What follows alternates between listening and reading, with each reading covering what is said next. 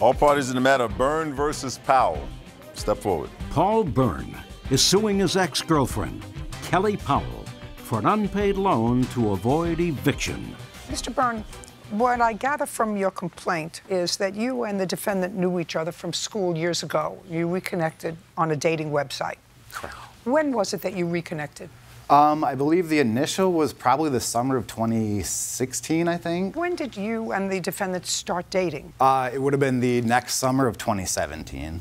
I believe it was June. And when did she tell you she was in financial trouble? That would have been September of 2017. When you started to date in June, was it an exclusive relationship, or were you dating other people? I'll start with you. Were you dating other people?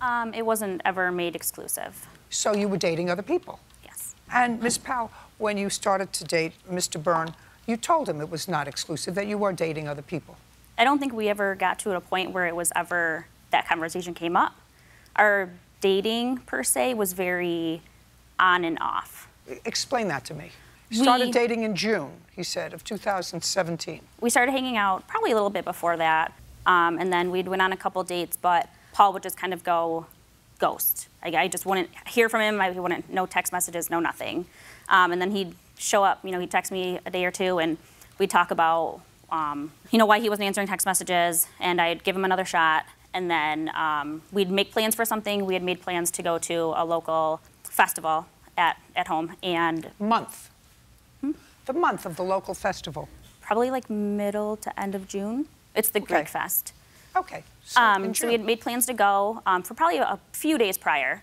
And the day before, everything was kosher. And the day of Greek Fest, which was a Friday, didn't hear a single word from him. We were supposed to meet up at my friend Tiffany's house. Okay, so that was June. What happened in July? The same stuff kind of kept happening.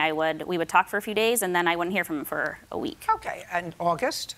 Same situation. And then we kind of just stopped. We're like, this is just isn't working. We're just going to be friends.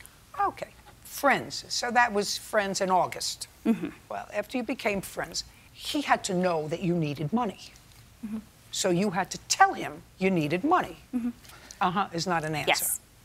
I'd like you to tell me when that conversation took place. I came home, and I had an eviction notice taped to my front door, and I had sent a Snapchat to a handful of my friends. It was a picture of the front of the eviction notice, and it said something along the lines of, if things couldn't get any worse. So what happened? So you sent, among other people, you sent that copy of the eviction notice to the plaintiff. Mm-hmm. Uh-huh is not an answer. Yes. And then what happened? He responded the next day just saying that that kind of sucked, and if I needed any help, that he... If what? Let's go slowly. He responded the next day and said... That if I needed help, that he would be more than happy to help me. And you said?